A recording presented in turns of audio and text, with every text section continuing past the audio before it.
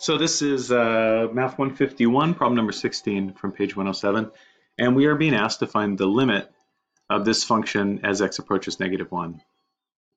And if I just try and just plug it in right now, if you notice, if I plug it into the denominator, -1 squared minus 2 times, whoops, -1 is what I meant to say, minus 3, I get 1 plus 2 minus, I get 0 in the denominator.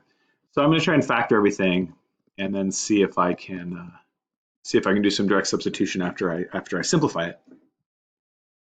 So this numerator up here, that's going to factor into 2x plus 1 times x plus 1. That's good. And then this one factors to x minus 3 times x. I notice those x plus 1s divide out. That gives me 1. So that's good. So now this dividing by 0 piece is gone. So I'll just try direct substitution with what's left. Just plug -1 into that. So 2 times -1 plus 1 divided by -1 minus 3. That's -2 plus 1 over -4.